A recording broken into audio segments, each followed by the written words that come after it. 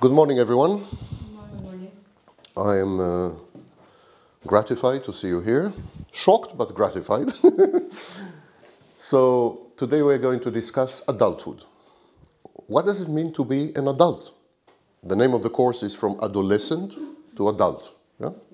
But what does it mean to be adult? What does it mean, adulthood? Do you know people age 40, 50, 60 who are like children? Yeah. They are exactly like children? Yeah. Yes? Yes. So something's wrong, no? Yeah. The definition of adulthood is problematic because there are many people my age who are children, behave like children. They don't have impulse control, for example. When they get angry, they rage and they throw a temper tantrum. So we're beginning to see that adulthood is a much more complex phenomenon than the number in the liczna karta, your age. Yes? And we distinguish between 5 components of adulthood.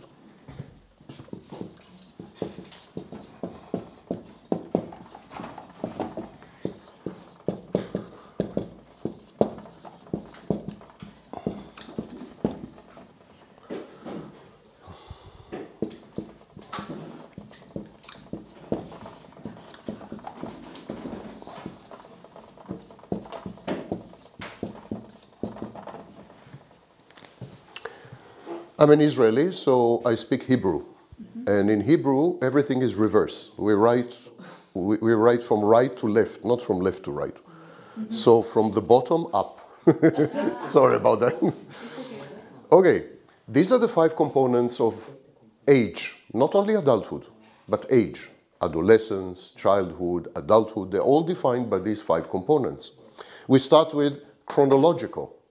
Chronological is your age in the identity card, liczna karta, your age in the passport.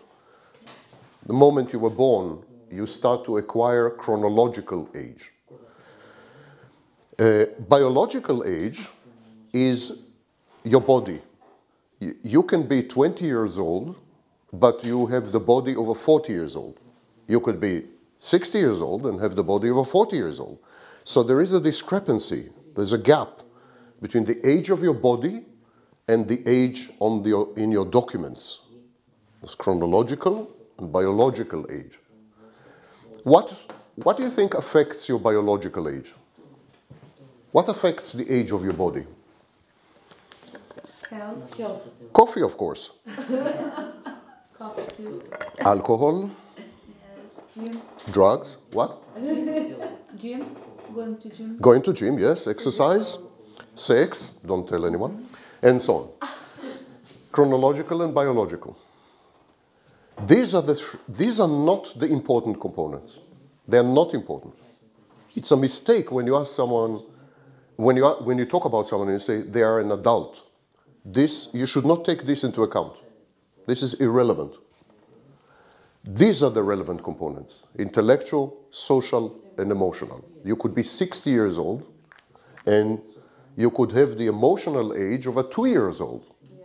I'm not kidding you, by the way. There are mental health disorders where the mental age, the emotional age, is 2 years old. And that person is 60 or 40 or 50. So emotional, also known as affective age, is a very crucial component. Now, in today's postmodern society, majority of people have an emotional age that does not match their chronological age. In other words, majority of people are children. They never grow up. They refuse to grow up. We'll talk about it in today's lecture, about the refusal to grow up and what does it mean to grow up? And how do we know that you're grown-ups, or maybe not? So emotional age.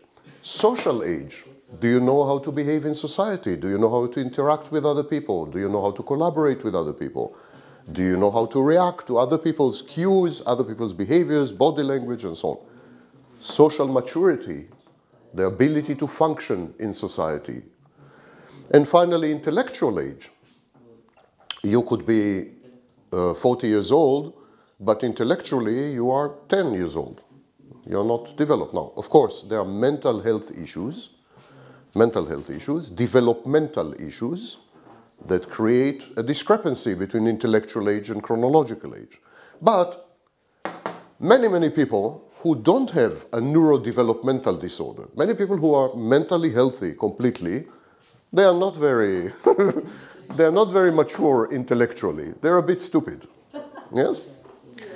And if you take into account that the distribution of IQ is Gaussian, in other words, the distribution of IQ is like this. Okay. So 50% of people would be less than the average. That's the median. The median is 100. 50% would be less than the average, even to start with. In short, many, many, many people are stupid. They are incapable of critical thinking, they are incapable of learning, they are incapable of comprehension, and so on and so forth. In 1990, college graduates in the United States read on average 6 books a year. Last year, the same study was repeated because we always in psychology, we repeat studies over time. This is known as longitudinal study. Yeah? So we repeated the study last year, and we discovered that college graduates in the United States read 1 book a year. So from 6 books to 1 book a year. That's one example. More than 40% of high school graduates in the United States cannot read the labels on a bottle. They're illiterate. They cannot read the label on a bottle. That's the situation. Functional illiteracy, this is called functional illiteracy, is enormous nowadays. Even in industrialized societies, people don't know how to read. They lost the habit of reading. They are incapable of critical thinking. They are prone to conspiracy theories. And the fact is that IQ has declined by 7, depending on the study, by 7 to 10 percentage points over the last 40 years. The average IQ of people declined by 7 to 10%, 7 to 10 points in the last 40 years. It's a major decline, catastrophic decline. This is evolutionary. It's a huge decline. So intellectual maturity, social maturity, and emotional maturity, these are the elements that matter. And if you use these criteria, I'm not sure how many people are adults in today's society. I have no studies, but I have a strong suspicion that many, many people are not adults. Okay. In the United States, still hot. In the United States, if you are 14 years old and you kill the professor, which is always a recommended practice, by the way. Everyone should try it once. So if you're 14 years old and you kill the professor, you are arrested by the police. That's if the police like the professor. So they arrest you. And then they take you to jail. And then they take you to court. And then they take you to prison. And you are treated as an adult, not as a minor, not as a juvenile. But you're treated as an adult. You go to adult prison, adult court, you get adult punishment, and so on and so forth. Is this justified? Is this justice? There's a big debate about this. There's a big debate about this because we know that adolescent brains don't look anything like adult brains. We know that, and when I say adolescent, it includes you, by the way. Yeah. So don't smile, don't be smug. This applies equally to you. Today we define adolescence up to age 25. And then we have emerging adulthood. Emerging adulthood is up to age 29. We'll discuss it today. The definition of adolescence has expanded. So now to include people your age. Adolescent brains are nothing like adult brains, and adolescent behaviors are nothing like adult behaviors, and adolescent considerations are nothing like adult considerations. For example, adolescents cannot control their impulses. They have very poor impulse control compared to adults. Adolescents are much more influenced by peers, They're much more influenced by other people, their age. Peer means the same age. Yeah? They're much more influenced by peers than adults. And adolescents are, they make decisions very differently. They don't make decisions the same way. We call it executive function. The executive function of the brain of an adolescent is very, very different. And so adolescents make decisions very differently to adults. So we think, based on psychology and neuroscience, that it is not just to sentence someone 14 years old as an adult. We don't think it's an adult by any way, shape, or form, even remotely. However, all of us know so-called adults who are the same. Adults who cannot control their impulses. Adults who are influenced by other adults, peer pressure, group pressure. Adults who make decisions as if they were adolescents. We know that there are such people. Actually, it has a name in psychology. It's called puer aeternus. Yes, Lydia, right. The popular name is Peter Pan syndrome.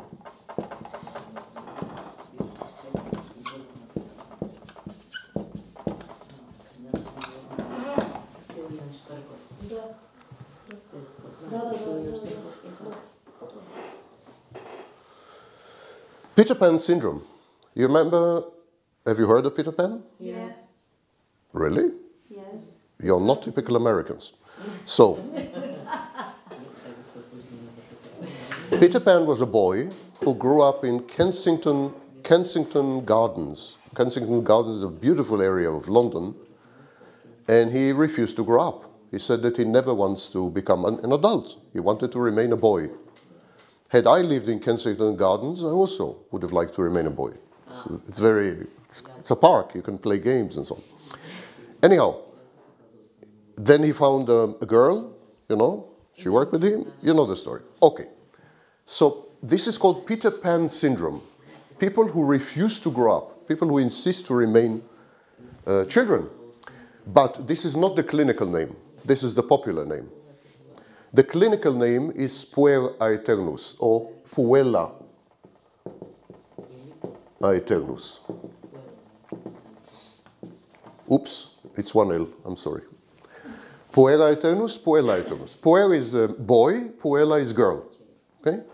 So a boy who is eternally adolescent. Puer means adolescent in Latin. Actually young. In Latin it means youth. Eternal youth, boy, eternal youth, girl. This is the clinical name. These are people who refuse to grow up. And these are people who display several psychological manifestations, several psychological phenomena. The first is known as regression.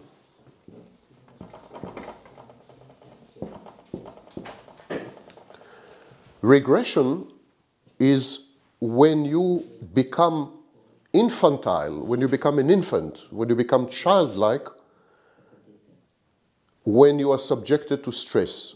When you're exposed to stress or to tension or to anxiety or to fear or to threat or to unpleasant situations and feelings and so on, you become a child. So this is known as regression. Regression is common in the puer aeternus syndrome. And then there is avoidance and constriction. Avoidance and constriction is these people avoid life. They avoid challenges. So they, for example, they don't want a steady job. They don't like to work in a steady job. They're in the gig economy. There's a gig economy. You heard of gig economy? It's when you work in McDonald's, you know, 2 weeks and then 4 weeks you don't work and then another week you pick up apples here and so on and so forth. So this is the gig economy. These are people who refuse to work. But they not only refuse to have a job. In the United States, for example, these people refuse to have a gun license, refuse to have a driver's license, refuse to have sex, and refuse to drink alcohol. All these are markers, they're symbols of being an adult. If you drive a car, if you shoot someone, which is great fun, if you drink alcohol, if you have sex. These are symbols of adulthood. So these people avoid all manifestations and behaviors that are typical of adulthood. And this is known as constriction, life constriction, and the behavior is known as avoidance. We will discuss later today people who continue to live with their parents until they're 30, 40, 50, they continue to live with the parents. We're going to analyze this phenomenon a bit later. Okay, there are two views of adulthood. There is the classical view of adulthood, which we will discuss, and there's the modern view of adulthood, very modern. This is a view of adulthood that started about 10 years ago, maybe less, and is now in fashion. So today, we do not use the classical view of adulthood anymore. We use the modern view. But I will introduce you to the classical view because the history of psychology teaches us where we made mistakes and where we should have thought differently and where other models are superior. So let's start with the classical view. And I'm going to read to you what the American Psychological Association, American Association of Psychology, yes, that's the name, how they define adulthood. American Association of Psychology, or APA, is the association in the United States, in Canada, of all the psychologists, therapists, licensed social workers, and so on, but not psychiatrists. Psychiatrists, as you know, are psychologists who also have a medical degree. They are also medical doctors. Yeah. That is a psychiatrist. That's why psychiatrists can prescribe pills, all kinds of pills, while a psychologist cannot. Yes. Because psychiatrists are medical doctors, which makes them much more dangerous. Okay. The American Psychological Association defines adulthood this way: the stage of human development characterized by complete physical growth, maturity, and various biological, cognitive, social, personality, and aging-related changes. I didn't get it. By the way, okay, you can't translate all the time. It's also disruptive to the recording. So you will find this text in Google Classroom. So when you go to Google Classroom, there's lecture number 6. And you will find this definition in lecture number 6, and then you can translate it. Okay? Okay, so let's continue with the American Psychological Association of Psychology. This stage, adulthood, marks the culmination of brain maturation and the acquisition of personal and social skills essential for attaining status in society, engaging in mating and reproduction, and establishing social relationships in general. This is the definition of adulthood. And now I will read to you the definition in the dictionary published by the American Psychological Association, or American Association of Psychology. American Psychological Association has a dictionary online. I don't know if you know about it.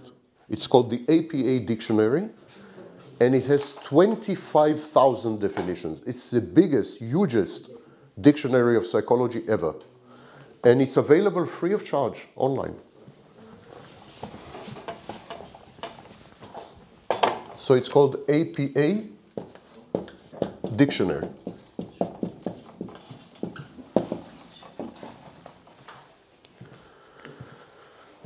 And I'm going to read to you the definition of adulthood from the APA Dictionary. American Psychological Association Dictionary definition. Adulthood: the period of human development in which full physical growth and maturity have been achieved, and certain biological, cognitive, social, personality, and other changes associated with the aging process occur, beginning after adolescence adulthood is sometimes divided into young adulthood, which is 20 to 35 years of age, middle adulthood, 36 to 64, and later adulthood, 65 and beyond. I'm not quite sure what is beyond, but it sounds frightening.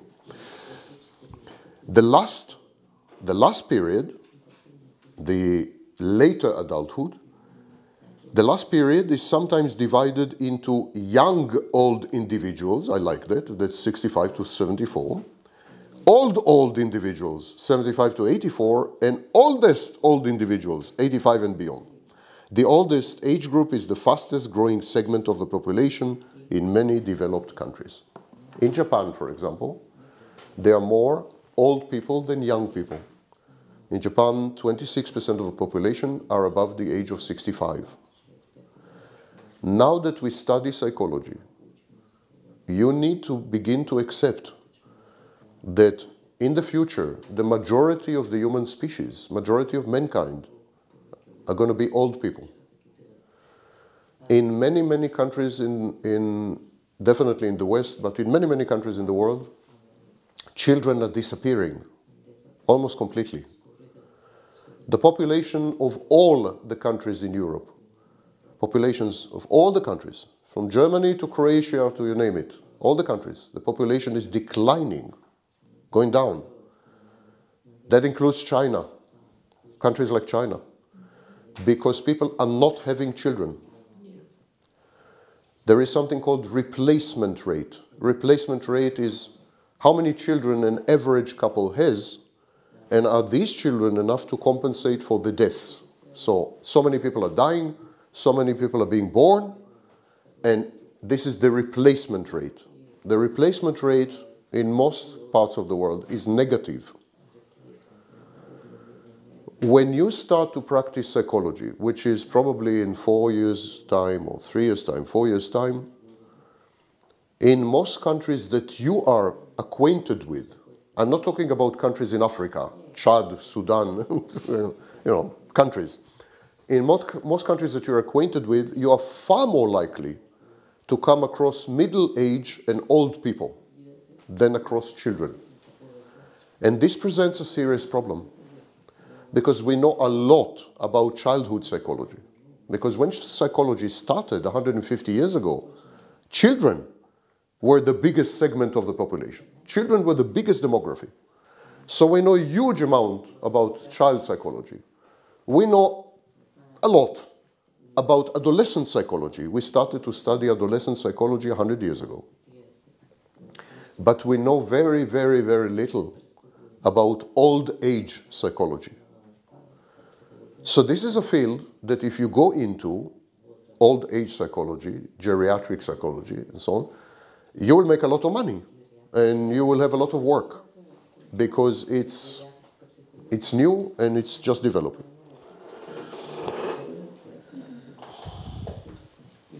Now, remember we are still discussing the classical view of adulthood.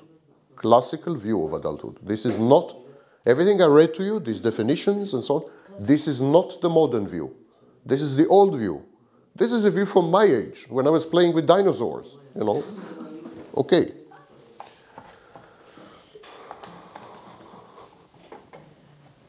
That's the reason there are no dinosaurs, because I was playing with them. People say meteor, meteor. What meteor? I was the reason. Okay. So, according to the classical view, we define adulthood by using rites and milestones. Rites of passage and milestones, also known as markers. Don't be alarmed, I will explain everything. Rites of passage are celebrations, rituals,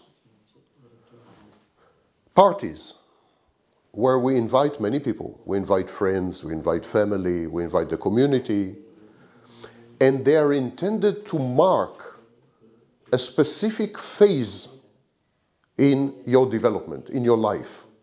Can you think of a rite of passage? Can you give me an example of a rite of passage? Again, it's a celebration involving people you know and people you love, the community and so on, intended to mark, intended to celebrate an event or a phase, a stage in your life. Can you give me an example of such a celebration?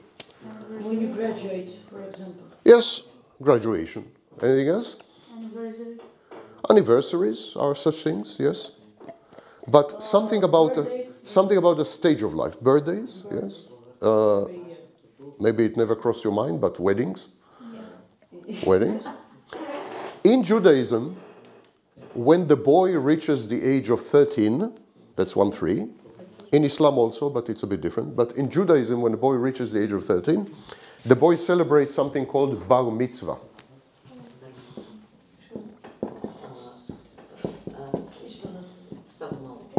Bar mitzvah is a celebration, a party, a ritual, where the Jewish boy reads a part of the Torah, a part of the Bible, in public, in a synagogue.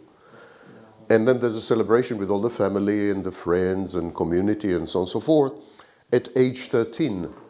Because at age 13, the Jewish boy becomes an adult, official member of the community, and obligated to follow the religious laws, the religious regulations, the edicts, the commandments of the religion. Mitzvah means commandments in Hebrew. Mitzvah is commandment. Bar, child of the commandments. Of the commandments. So now the child becomes an adult who follows the command. That's an example. By the way, you can see my bar mitzvah, those of you who are interested. You can watch my bar mitzvah on my YouTube channel. So you go to YouTube channel, you type bar mitzvah, and you spend another 2 hours with me. Huh? That's if you are masochistic or suicidal, yeah? So this is an example of a rite of passage. The best book and wonderfully written that describes passages in life was written by Gail Sheehy. Gail.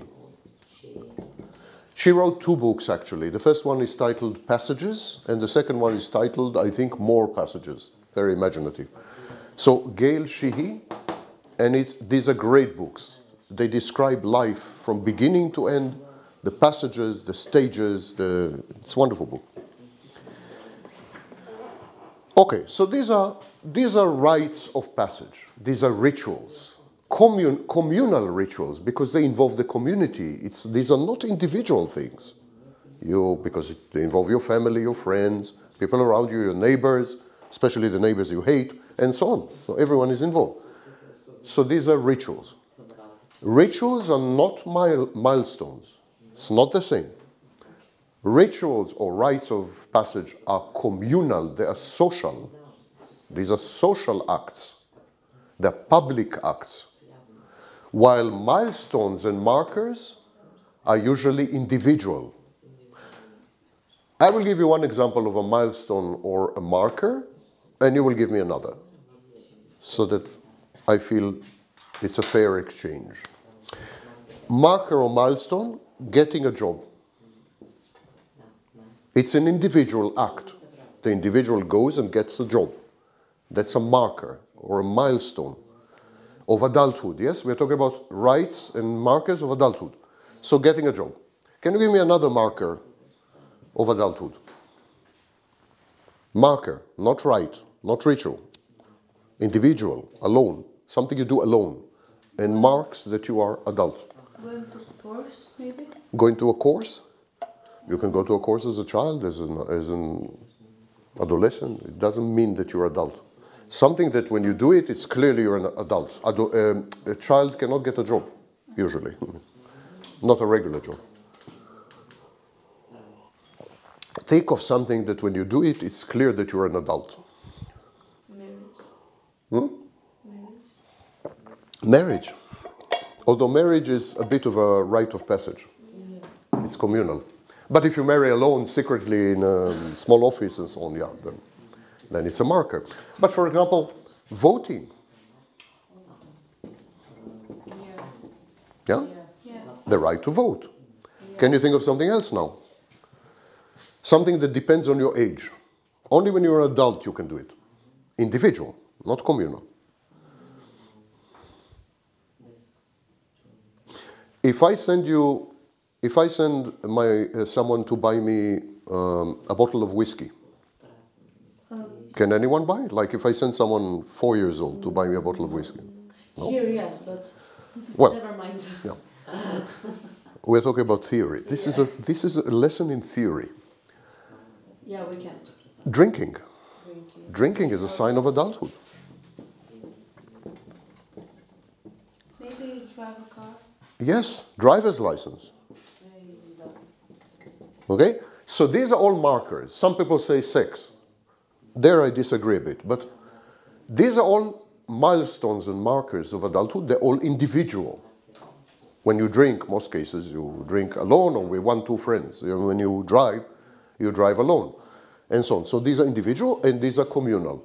When we combine the two, we have a map of adulthood. You know, when you become adult, you first do this, then you do this, then you vote, then you drink, then you have sex, then you have family. Making a family is also. Then you have, so rites of passage and milestones. All societies in the world, all, from the smallest to the biggest, from the most primitive to the most sophisticated, from a tribe in the Amazon to Manhattan in New York, all human societies have rites of passage. All of them. In primitive tribes, the rite of passage would involve hunting, for example. But they all have it. And all of them have milestones and markers. Consequently, because of this fact, the classical view of adulthood was operational, functional. In other words, an adult is someone who has these milestones or markers and these rights. If you have these rights and you have these markers, you're an adult. That's it. End of story.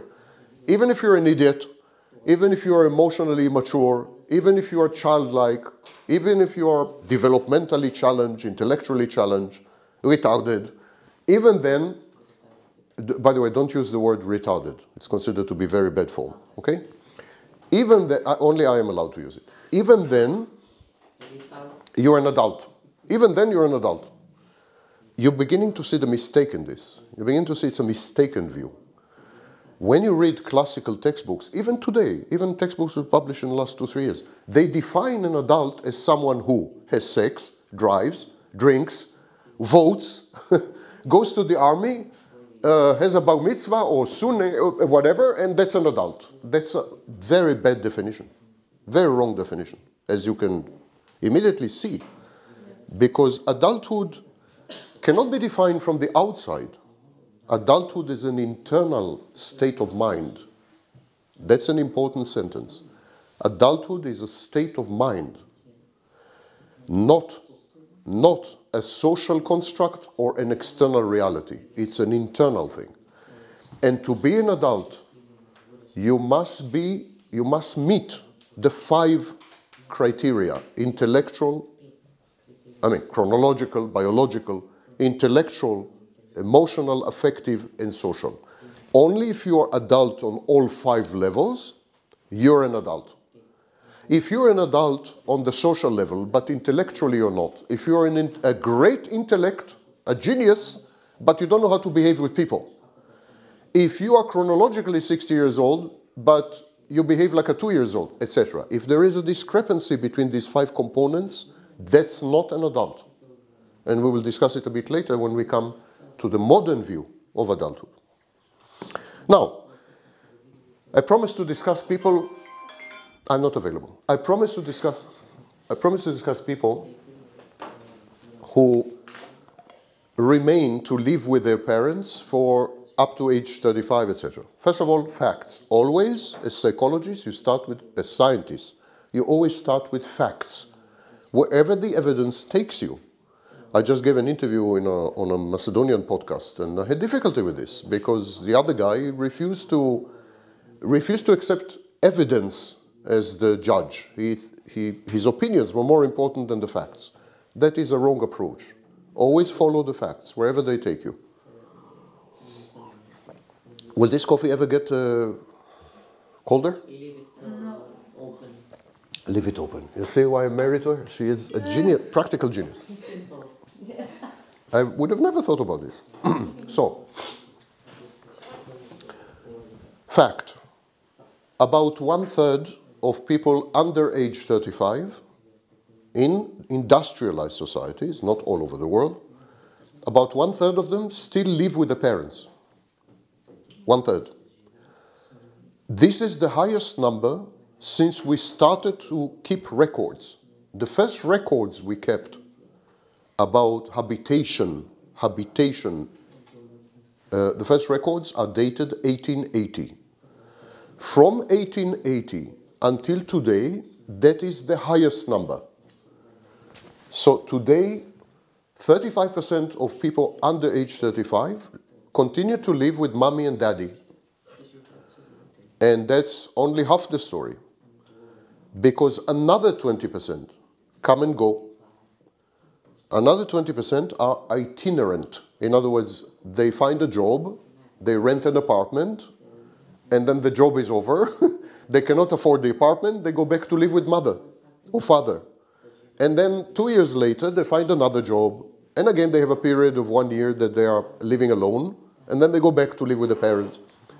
So that's another 20 to 25%. We can say, therefore, that a majority of people under age 35 in industrialized countries, especially the United States, Italy, and so on, we can say that majority of people under age 35 live with their parents, permanently or intermittently. That's a majority. There has never been a period in recorded history like this. Never. This is unprecedented. This has never happened before. Never happened before. And it presents a series of problems, of course. One of the main markers of adulthood is living alone. Living alone, it's a sign of adulthood. Even if you share the apartment with roommates and so on, you're still independent, you have your room. So, private living space is a crucial marker of adulthood. And yet, something like 60% of people under age 35 don't have a private living space. Can these people be considered adults? They not only live with the parents, but in the majority of cases, they get economic support, financial support from the parents. They leech. They are parasites. They live off the parents. Additionally, in a majority of cases, the parents provide services. For example, mommy launders, you know, and cooks and so on. So the parents become like servants of the. Of course, when you live with your mother and father, you have no privacy. Even if it is separate, you know, you have your own room, it's nonsense. You have no privacy. They're spies. They're like spies, you know. So when there's no privacy, for example, the capacity to have sex is much reduced. I'm not kidding you. When you don't have privacy, it's difficult to have sex. I mean, you're 35 years old. What, you will have sex in a car? It's ridiculous. So the frequency of sex has declined dramatically by something like 40% in the past decade alone. People are having much less, young people under age 35, are having much less sex today than my generation because they don't have privacy. And it impacts not only sex, of course. There are many things you cannot do when you're under the supervision of your parents, and in a sense, you cannot grow up. You're always a child. This is a major catastrophic issue because you cannot take responsibility, you cannot plan for the future. You don't have a horizon. You cannot plan for the future. So you don't think about having a family. You don't think about having a partner. You don't think about romantic relationships and intimate relationships. Because even if you date someone and you fall in love and so on, what are you going to do? You live with your parents. And this creates what we call in psychology inhibition. it inhibits adult behaviors. The fact that you live with your parents makes it very difficult to behave as an adult, to plan as an adult, to act as an adult, and to bear consequences as an adult. There are no goals, there are no plans, and these people live from one day to the next in a permanent present. There's no past, there's no future. They're stuck, physically stuck, in the age of childhood. This is not a minor phenomenon, as I said. This is 60% of people under age 35. It's not a joke. It's becoming a major problem. But think about it from the point of view of the parents. I mean, forget the children from it. Think about the parents. The parents wanted to have some freedom, they wanted to travel, they wanted to do nice things. And now that the children are grown up, they're gone, the parents wanted to have their own lives. And the parents cannot. So both parties are frustrated. Both of them are, it's a very bad dynamic. It inhibits adult behaviors and it damages the parents' ability to enjoy life. Now let us test the theory of Lydia. Some theories don't work. That means the thermos is good. Thermos is good. In everything I've just described, there is another major phenomenon. I'm introducing you to trends in modern adulthood. This is a trend. Living with the parents is a major trend. But I'll introduce you to another trend which would please you no end.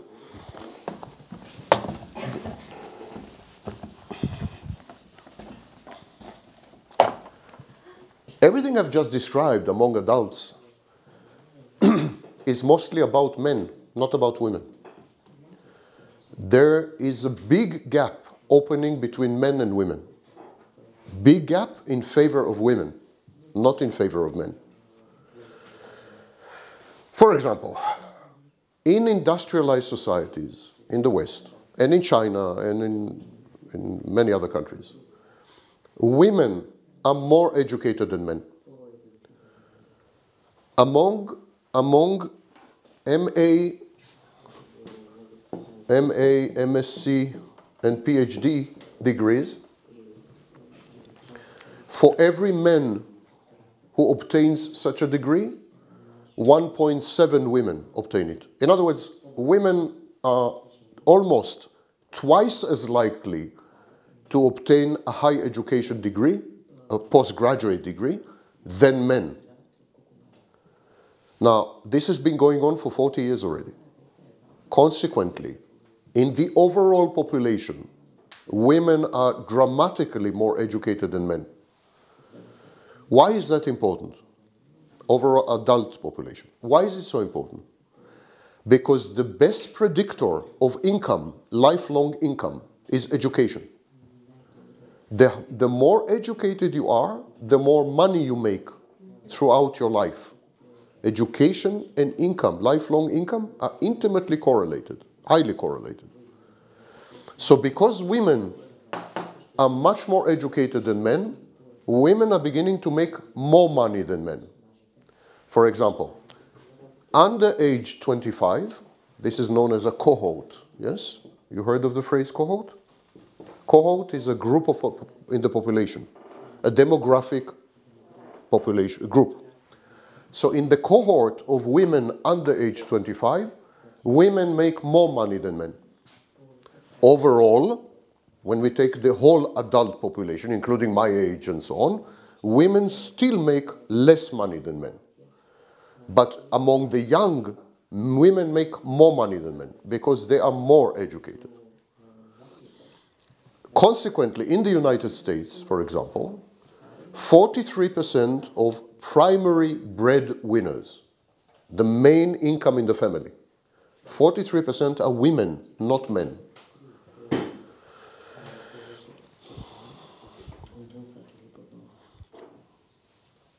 Additionally, women are taking over certain professions. I don't know if you know, but in the 19th century, nurses, medical nurses, were mostly men. The first famous medical nurse was Florence Nightingale. But she was famous because there were no female medical nurses. Medical nurses were men. Today, medical nurses are almost exclusively female. In the 19th century, the overwhelming vast majority of teachers were men. Women were not teachers. Today, a majority of teachers, in some countries an overwhelming majority of teachers, are women. In the 19th century, all judges were men. Judges and lawyers were men. All. Today, 43% of judges in the United States are women, and in the lower courts, a majority of judges are women. Among lawyers, also, women are becoming dominant. So what's happening is women are taking over professions that used to be masculine. And the number of these professions is increasing all the time. Women are absolutely on the ascendance. When I discussed general trends of adulthood, the problem is mostly men, not women. Hot or not, I'm going to drink it.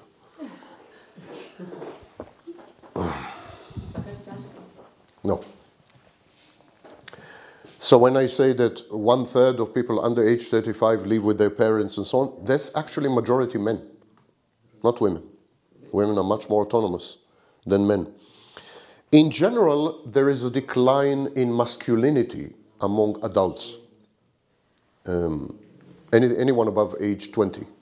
There's a decline in masculinity in the sense that masculinity is beginning to be considered mostly negative, in negative terms. You heard maybe of toxic masculinity. So masculinity is beginning to be perceived negatively, femininity is beginning to be perceived positively. And women are much more adults than men. If I were to use definitions of adulthood, which are classical, or definitions which are modern, women would be much more adults than men. By the way, that's always been true, I think. I think women have always been more mature than men. Okay. One final thing about women, although there's never a final thing about women, but I'll try. One final thing about women is that women describe themselves as men. In 1980, we conducted a big study and we asked women to describe themselves. And they described themselves using 9 adjectives. Of these 9 adjectives, 8 were feminine adjectives. Loving, caring, compassionate, empathic, etc. Feminine adjectives. Today, we conducted the same study again, 2020 to be precise. We conducted the same study and women used 8 masculine adjectives to describe themselves. Ambitious, ruthless, competitive, etc. The self-image of women became much more masculine, while the self-image of men became problematic, toxic, or men are trying to be feminine and they don't know how. Men are in a mess. So everything I'm telling you, you need to bear this in mind. It applies mostly to men, actually, and less to women. Women seem to be more well adapted to the modern environment of networking and empathy and so on. Consequently, because there is this huge mismatch between men and women, and now I'm talking only about heterosexual relationships, you realize that 15%, that's 15%, of all relationships are not heterosexual. They're either homosexual or bisexual or unusual relationship types like swinging or polyamory. There are many variants of relationships nowadays. The situation was very different about 80 years ago, 1950s, let's say, where there were only heterosexual marriages. That's it. Today we have a whole menu. You can choose whatever you want, you know. So, and the numbers are not small. For example, 3% of all relationships are polyamorous and involve multiple partners. That's not a small number. But in my lecture today, I will talk mainly about heterosexual relationships. The dynamic in homosexual relationships is in some respects different. In some respects, although functionally they are the same like heterosexual couples, the psychological dynamic is different. So I will not deal with it today. When we talk about heterosexual relationships, there's a big gap between men and women. There's a lot of misunderstanding and miscommunication. In some parts, there's a war between men and women. There are groups of men who are very misogynistic, and they are anti-women. So groups like Men Going Their Own Way, I don't know if you heard of this group, or incels, and so on. These groups are men who regard women negatively and have disengaged. Another huge group of men simply cannot afford, they don't have the income, the stable income, and the living conditions to create a couple. The consequence is that relationships, dyadic relationship, dyadic means couple. Dyadic relationships start today, nowadays, 10 years later than 30 years ago. Today, people become a couple 10 years later than they used to. So the average age today for forming a couple, a cohabiting couple that live together, the average age today is about 28 years old. Similarly, the average age of having children, the first child, depending on the country, is between 26 and 34 years old, depending on the country. So everything is delayed. Everything is postponed because there are no conditions. The economy is also in bad shape. And so instead, because people need to have some kind of relationship, they cannot have a couple, they cannot get married, they cannot have children, they cannot create a family, but they still would like to be with each other. So there are new types of relationships developing in adulthood. By the way, I'm mentioning all kinds of things that are very new and so on. If you don't understand some of these words or some of these concepts, ask me and I will explain. So I mentioned, for example, polyamory. I don't know if you know what it is. If you don't know what it is, you could ask me. Relationships are being delayed, and there are new types of relationships which are relationships without commitment, without, in most cases, cohabitation, without sharing the same living space. And these relationships are kind of a hobby. They're not serious. So we have, for example, friends with benefits. I don't know if you heard of this type of arrangement. Yeah? This is a non-committal relationship with a friend, which also involves sex from time to time. We have, for example, casual sex, hookups, casual sex, and so on. These are all attempts to have a relationship without paying the cost of a relationship. To have sex without paying an emotional cost. So this is an attempt to square the circle. I don't have an apartment, I don't have a job, I don't have money, I cannot afford a family, I cannot have children, but I want to have a companion, a girlfriend, something, so we're going to have casual sex. Or we're going to... In studies by Lisa Wade and others, people your age were asked, what is their biggest fear? What are they most afraid of in relationships? I'm sorry. And they said, catching emotions. The biggest fear of people your age in the United States, college students, freshmen your age, in the United States was that they will fall in love. That was the biggest fear. They said that falling in love is like having unwanted pregnancy. Because if you fall in love, it destroys your career. And so they call it catching feelings. To catch feelings, like you catch a cold. Like me, common cold, yeah? Catch a cold. So catching feelings.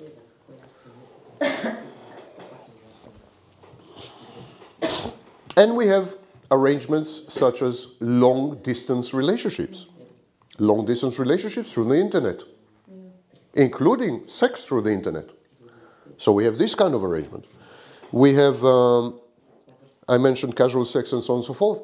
So people are coming up with solutions. These are adults. Technically, they're adults. We're talking about people 20 years old, 25 years old, 35 years old, even 40 years old. These are adults. But they're trying to adapt to an impossible situation where they live with their parents, they don't have a job, they don't have education, and so on. And so what they created is an environment of temporary, transient relationships which involve no commitment, no investment, and no future. And then, even when these people do end up having a relationship, their relationships nowadays are much shorter than they used to be 40 years ago. And this is known as serial monogamy. Serial monogamy means that you have a girlfriend and another girlfriend and another girlfriend and another girlfriend and so on. It's serial monogamy, like serial killer. You know? Serial monogamy. Generally, this whole sphere of temporary fake relationship, these are pseudo relationships, they're not real. This is known as situationships. This is a situationship. Yeah? You find yourself in a situation and you have a relationship that is not really a relationship, etc., etc. That's a situationship. And of course, the main driver of situationships and casual sex and so on and so forth are dating apps. Dating apps are this is the technological reflection of the needs of this new generation of adults. So we went to young adults. Young adults are under age 29. We went to young adults and we asked them, what do you think does it mean to be an adult? We asked them to define adulthood. So, okay, we are psychologists, this, that. Forget it. What do you think would make you an adult? And here are the answers. These are two major studies in Denmark and United States. And here are the answers. There was another study in the United Kingdom. And this is what young people say they consider adulthood. Taking responsibility, emotional control, you don't go into temper tantrums, you don't lose it, emotional control, independence, caring for others, and becoming financially well off. Now, this looks very impressive and so on, but the truth is that when they were asked to weigh, to put weights, what is more important in this list? Like this, there are 5 elements here. What is most important? What do you think is the only thing that defines adult, even if we throw away the other 4? They said money. In a study by Pew Center, which is the major polling organization in the United States and the most scientifically rigorous, in a study by Pew Center, young adults were asked, what would you prefer?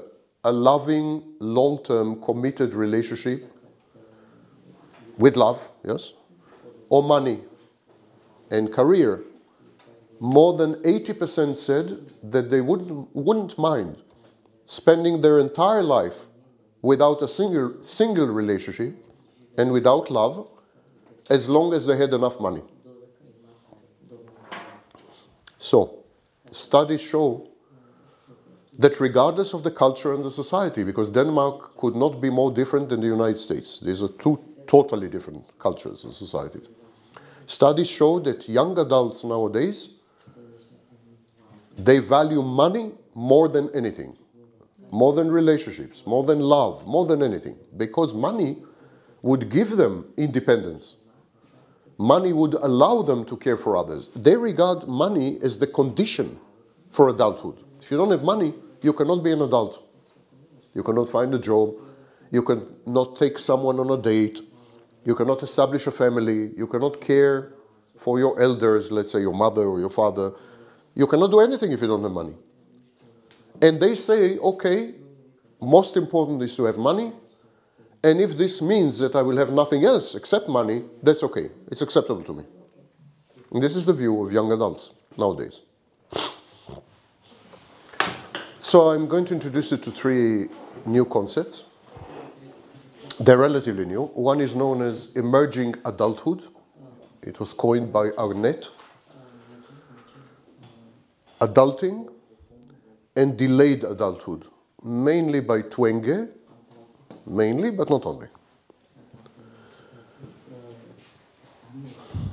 Now, I'll start with adulting, and then I will read to you the definition of emerging adulthood from the APA dictionary that I mentioned before, and we will discuss delayed adulthood. Adulting is when people who are chronologically, or should be chronologically adults, are actually not. They haven't grown up, they haven't matured, they haven't evolved. They're still children, they still live with the parents, they still don't have a job, they still, they're still kids. But they pretend to be adults. They fake adulthood. So this is called adulting. And you can find this online. There are actually many videos dedicated to adulting and so on and so forth. Adulting is most common among the generations of millennials and Generation Z. It's most common among these two generations. So this is adulting. Let me read to you the definition of emerging adulthood. As I mentioned, the concept of emerging adulthood was proposed in the year 2000 by Jeffrey Jensen Arnett. He is a developmental psychologist. Why did he feel the need to introduce this new concept? Because people were becoming adults much, much later. I told you everything was postponed by 10 years. People who are today 25 years old are like people who were 15 years old in my time. So everything is like 10 years delayed. Twenge and others, many others, discovered in their studies that adolescence nowadays extends up to age 25. The brain finishes its maturation at age 25. So prior to age 25, you're missing parts of the brain. Not parts, but functions. You're missing, and parts, by the way, sorry, and also parts. You're missing some parts of the brain and some functions of the brain, and the brain finishes its process of maturation and functionality at age 25. So Twenge and others said, well, this is adolescence. We should now extend adolescence up to age 25. And because everything is delayed by 10 years, people remain adolescents, they remain children much longer. Arnett said, okay, so let's introduce a middle stage between adolescence and adulthood. So we'll have childhood, adolescence, emerging adulthood, and adulthood. So it's a new concept, a relatively new concept. And this is what the dictionary has to say. Emerging adulthood is... No, first let me read to you what Arnett had to say. What Arnett had to say about this concept. He said that emerging adulthood involves identity exploration, instability, self-focus. Self-focus, by the way, is not narcissism. Self-focus means personal autonomy, self-control, open possibilities, transformational opportunities, and a feeling of being in limbo between adolescence and full-fledged adulthood. Like you don't know where you belong. Are you still adolescent or are you an adult? You're not quite sure. Now, this is very, very reminiscent of Erikson. Erikson has a stage called moratorium. According to Erikson, adolescents experiment. They all the time experiment. They experiment with identities. They experiment with orientations, including sexual orientations. They experiment with social roles. So adolescence is a phase of experimentation, which Erikson called moratorium. Emerging adulthood sounds a lot like moratorium. But in Erikson's work, moratorium is unique to adolescence. Adults don't have moratorium. While in Arnett's work, adults also have moratorium. As if adolescence is extended with the experimentation, with the uncertainty, with the unpredictability, with the chaos, with the confusion. It's extended up to age 25. When we say confusion, disorientation, uncertainty, what are we talking about? You don't know how to behave. You just don't know how to behave. Sometimes you are treated as adolescents, and sometimes you are treated as adults. Sometimes there are expectations that you should behave as adults, and sometimes when you try to behave as adults, you're punished or ignored. So you're very confused. It's a stage of enormous confusion, according to Arnett. And that's why he called it emerging adulthood. And here is how the dictionary defines it 18 years later. A developmental stage that is neither adolescence nor young adulthood, but is theoretically and empirically distinct from adolescence and from young adulthood. It's not the same.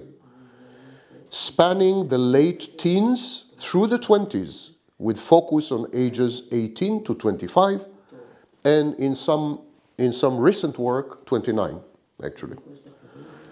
What this says is that we remain essentially adolescents until age 29, which is shocking where I come from. In my childhood, people at age 29, they already had a family with 3 children, 2 dogs, and one car, or 2 cars and 1 dog. And they were responsible, they were, This is especially true in the country I come from. I come from Israel, where everyone goes to the army at age 18. I went to the army at age 17. I was a soldier until 20 plus, 20 and a half. So when you're in the army, especially when you're a combat soldier and so on, you become adult very fast. You're responsible for the lives of other people. You learn that the world is dangerous and you need to, so you mature, you grow up very fast. So in my childhood and adolescence, it would have been very bizarre to think of someone age 29 as adolescent. It would have been unthinkable. But today, it's becoming more and more and more common, including in Israel, by the way, not limited to. The dictionary continues to say, emerging adulthood is distinguished by relative independence from social roles and from normative expectations. Having left the dependency of childhood and adolescence, and having not yet taken on the responsibilities that are normative in adulthood, emerging adults engage in identity exploration, a process of trying out various life possibilities, love, work, worldviews. They gradually move towards making enduring decisions. During this period, individuals have the highest rates of residential instability. In other words, they change apartments all the time, of any age group. And they see themselves neither as adolescents nor entirely as adults. So this is emerging adulthood. Okay, everything we discussed until now is the classical view. Even this. These are new concepts. Even this is the classical view. The modern view, which is dominant in the past, let's say, 5 or 6 years, this is super, what I'm telling you is super new. It's like the cutting edge, most recent developments. The modern view is very different. The modern view says that to determine whether someone is an adult or not, we should study them psychologically. So there is no rule that applies to populations. If I want to know whether you are adults, I have to talk to each one of you individually. I have to test each one of you individually, psychological tests. I have to have structured interviews with each one. I have maybe to live with you, to share a life with you. I have to witness you in a variety of situations. So it's an individual focus. Whereas the classic view is what we call a cohort focus, a population, demographic population focus, with socio-demographic markers, marriage, children, job, this is to be adult. So this is the classical view.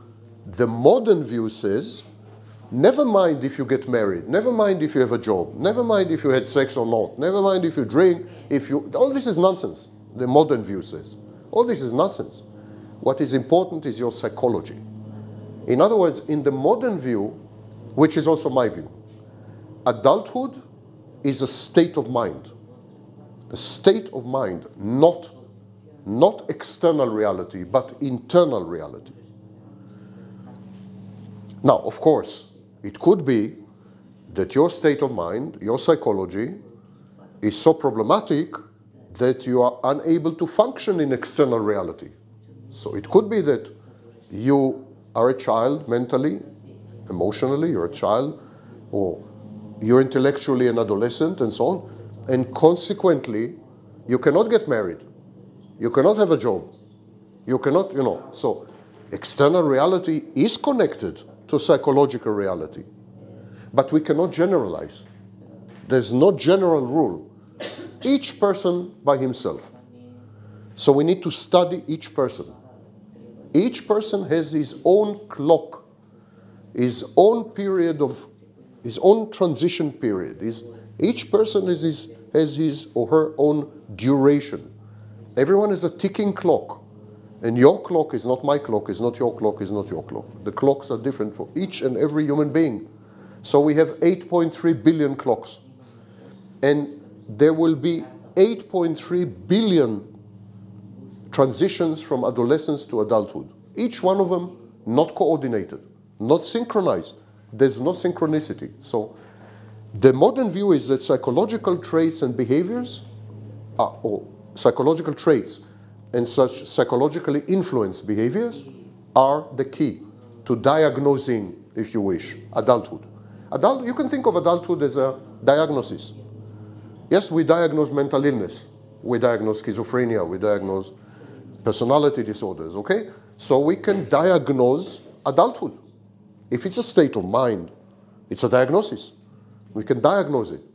And if it is a state of mind, it is contagious. In other words, if you have in a group one person who is adult, the others will become gradually more and more adult. It's like the adulthood will infect the group. There is contagion, and there are vectors of transmission. The adulthood is transmitted via behaviors, via decisions, via choices, via emotional expression and regulation and so on. The many ways that we communicate adulthood to each other. So adulthood is a state of mind, it's a diagnosis, and it's also a communication thing, communicated. It's communicable, like communicable disease. It's communicable. That is where we come to the concept of leadership. The leader communicates to a group and transforms the group with this communication. If the leader is adult, the group will become much more adult. If the leader is adolescent, stupid, narcissistic, and so on, the group will become adolescent, stupid, narcissistic, and so on. Remember the previous lesson, social learning theory? We imitate. We imitate adulthood also. It's important to understand that adulthood is not just something that happens inside, has its own clock, independent of anything and so on. Adulthood is also not only external events, but adulthood is the interplay, and most of this interplay is social. Adulthood, therefore, is a psychosocial construct, like gender. Same with gender. We communicate femininity and masculinity. When you're born into a family, the family teaches you how to be a woman, teaches you how to be a man. And so this is communicated. It's a psychosocial construct. Adulthood is exactly like gender. Adolescence is exactly like gender. These are communicable and communicated social constructs. How do we know that? Because there are societies, cultures, in history and today, where there is no phase of adolescence. People don't go through adolescence. So we know that it is a social construct. There are civilizations and societies and cultures where people never become adults, in effect. An example, perhaps, is the United States. So these are not realities. This is not tangible. It's not a table. It's an agreement. It's a convention. It's an agreement, social contract between people. This is how we will define and see each other. I will see you as an adult. because I expect you to behave in a certain way. I expect you not to misbehave in a certain way. My expectations define your adulthood. If I were to put you in an island from age 2, you would never become adolescent and you would never become adults. Society is crucial in this sense. So, what defines adulthood, in this new modern view, is independence. Independence, personal autonomy, agency, self-efficacy. In other words, the ability to make decisions uninhibited, unobstructed by others. So if you make a decision, you will carry it out and you will guarantee favorable outcomes from the environment. So in the modern view of adulthood, adults are autonomous. In other words, everything comes from inside. Everything comes from inside. They are independent. In other words, no one tells them what to do and what to not do, and so on and so forth. So they're independent. Not nice, Vaknina. Independent. They are agentic. They have agency. In other words, when they make a decision, they can act on it. They have the capacity to act. And they are self-efficacious.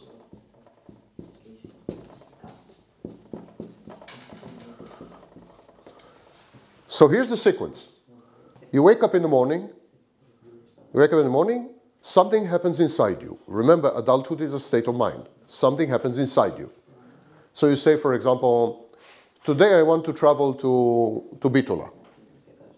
I don't know why you would say it, but okay. Today I want to travel to Bitola. Right? This is the autonomous part. Decision to travel from Bitola comes from inside. No one comes to you and says, today you will travel to Bitola. It emerges from inside. Autonomous.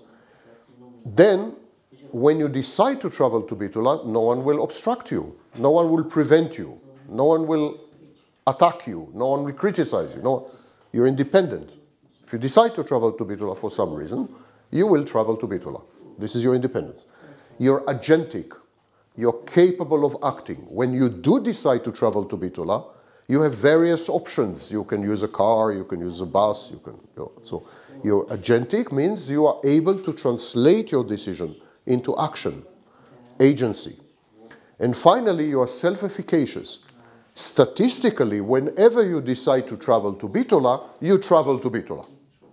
Because there are many people who make decisions and nothing comes out of it, you know? For example, I constantly decide to lose weight. Nothing comes out of it. I am not self-efficacious when it comes to losing weight because I like food. So I am autonomous. I decide to lose weight from inside. I'm independent. If I want to lose weight, I will lose weight. I'm agentic. I can decide to go on a diet, you know. Gym? No. There's a limit. There's a limit to everything. Yeah. Walking stairs. Huh? Walking stairs. Walking stairs. I'm agentic, but I'm not self-efficacious. One could say that my relationship with my weight is not an adult relationship. This element is missing. I keep failing. Adults don't fail most of the time, statistically. Adults don't fail. It's one of the key features of adulthood. The ability to affect yourself and the environment. We say that adults extract favorable outcomes from the environment. And this is self-efficacy. The belief in the modern view of adulthood is that adulthood has a positive impact on mental health. In other words, that mentally ill people or mentally problematic people or people with mental health disorders are not full-fledged adults. There is adulthood failure somehow, impaired adulthood. So I'll read to you a study that was published, I think, a few weeks ago. A study was published a few weeks ago. Tavakoli, Valarezo, Garcia. I have a theory, by the way, that The overwhelming vast majority of psychologists became psychologists because of their family names. The family names are so catastrophic, they must have suffered horribly through life, and then they became psychologists. That's my theory. So here's a study, Tavakoli, Valarezo, and Garcia. Study is titled Perceptions of Adulthood and Mental Health. It was published in the International Journal of Environmental Research and Public Health. Not long ago, a few weeks ago. Here's what they have to say. I'm going to read to you extended excerpts from this study because it's a very, very important study. Lesson 6 on the Classroom, on Google Classroom, has the bibliographic reference, so you can find it online. I think it's available free online. So here's what they have to say, the authors. By the way, I met the author of this study because we both participated in an interview, a talk show in the United Kingdom. So, Online? Online talk show. I mean, I was interviewed online, and she was interviewed also, and I met her through this. My interview is available on my YouTube, but It's with Liam Painstead? yes. Yeah, I watched it. Yes. So after me, immediately after me, she appeared, Yeah. and then the Trisha introduced us to each other. So I had a chance to talk to her about the study. Yeah. Anyway, it's a brilliant study, very nice study. And here's what she and others have to say. Following emerging adulthood, the phase of established adulthood is suggested to span the ages of 30 to 45, succeeded by midlife, which covers ages 46 to 59, and culminating in older adulthood, beginning at the age of 60 and beyond. This is seriously humiliating. Okay. A psychologically centered approach has been consistently applied to describe successful adaptation during these specific age stages. For instance, key factors identified for perceiving successful aging include health and independent functioning, psychological aspects such as cognitive, emotional, and motivational functioning, engagement in social roles and activities, financial and living situations, and the quality of social relationships. A thorough review of the literature reveals a range of psychological indicators that signify a successful transition into adulthood. So what the authors are saying that we should not look at external reality, we should look at psychological indicators. And they're mentioning some of the indicators. These indicators of adulthood encompass physical health, psychological and emotional wellness, life skills, ethical conduct, the maintenance of healthy family and social relationships, educational attainment, which is what you're doing, constructive engagement in educational and occupational activities, and civic involvement. The majority of these aspects are psychological, highlighting the significance of an individual's ability to integrate effectively within society, for example, through emotional well-being and the quality of relationships, and to be productive, evidenced by educational achievements and the cultivation of pro-social behaviors. Okay, that was a long excerpt. And now we will discuss a few components, a few ingredients in the modern view of adulthood that are missing from the classical view.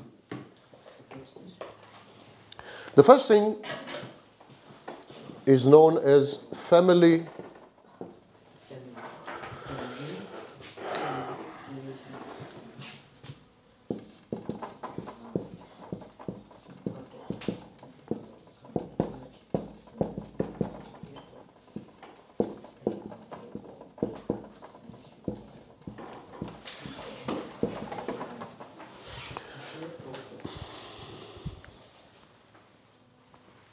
This is a very interesting concept because in classical theory of adulthood, if you live with your parents, you're not adult.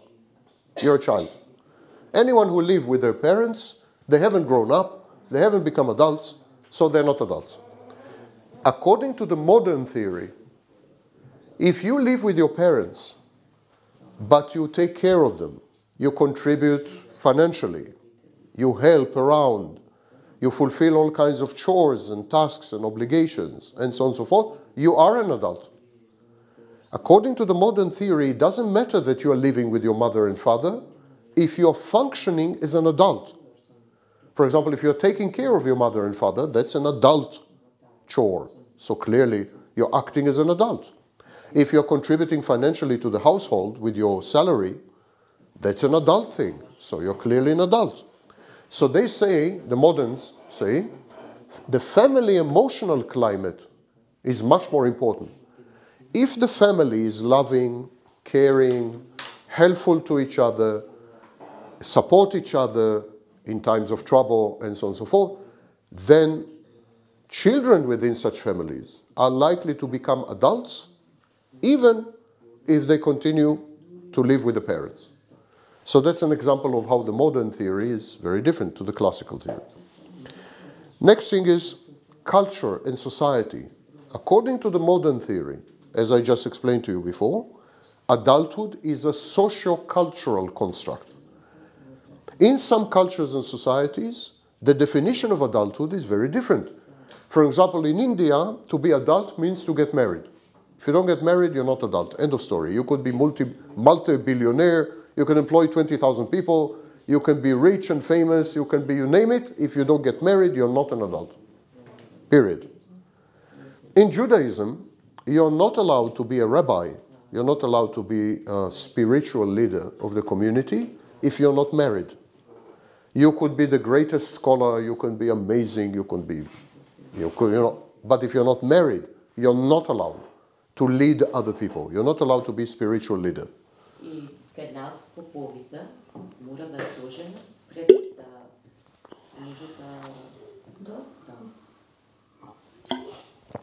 So, in different cultures and societies, the definition of adulthood is so different that actually, why are we talking about adulthood? It's nonsense. It depends. So, for example, in the United States, if you get married too early, you're not an adult. That's a childish act. Exactly opposite of India. In India, if you get married too late, you are not an adult. In America, if you delay the marriage, that's proof that you're an adult. Because only stupid people get married, when they're 18. That's stupid. That's self-destructive. That's sabotage of career and so on. So you can see enormous differences between now, according to the modern theory of adulthood, what the most important element in adulthood is meaning. You need to find meaning. You need to have a vision of yourself. You need to ask yourself, how can I make a difference? How can I contribute? What will I be remembered for? My legacy. How can I impact the lives of other people to make them better? How can I care for other people? How can I fit into the community? So it's a communal view. And meaning in the modern theory of adulthood is the key. You could live with your parents, you could never have sex, never have a girlfriend or a boyfriend, never get married, never have children, and so on and so forth. But if your life has meaning, if what you do impacts other people positively, improves the environment and the community, leaves behind something, if you change things, transform them somehow, with social activism, for example, then you're an adult. According to this, someone like Greta Thunberg, the Swedish girl that is climate activist, Yes. she's pro-climate, against climate change and so on. According to this, she's an adult because her life is full of meaning. She's impacting the environment. She's changing the world. She's an adult. She's not married. She didn't graduate university. She's nothing. She's 18. She didn't do anything yet. Yeah. But according to the modern view, she's a super adult because her life is extremely meaningful, not only to herself, but to everyone around her. So this is the key today to the perception of adulthood. And this was first proposed a long time ago. Of course, by a Jew. And so the guy who proposed it was Viktor Frankl.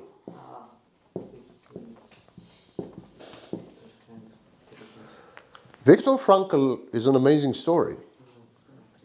The Nazis put him in Auschwitz. And he survived 3.5 years in Auschwitz. It's unbelievable because the average life expectancy in Auschwitz, if you were not immediately burned in the gassed and burned, your average life expectancy was about 6 months. No one survived. There was no food. The guards were killing randomly people and so on. He survived for 3.5 years. When he left Auschwitz, when he was liberated, in 1946, he started to write a series of books about meaning. And he said that what kept him alive was that he invented a meaning for his life. He invented a reason to get up in the morning. He invented a story, a narrative, a vision which made sense of his life and drove him forward. In short, you could say that Viktor Frankl became an adult in Auschwitz for the first time in his life. And so everything in modern theory of adulthood, a lot is based on Viktor Frankl's work.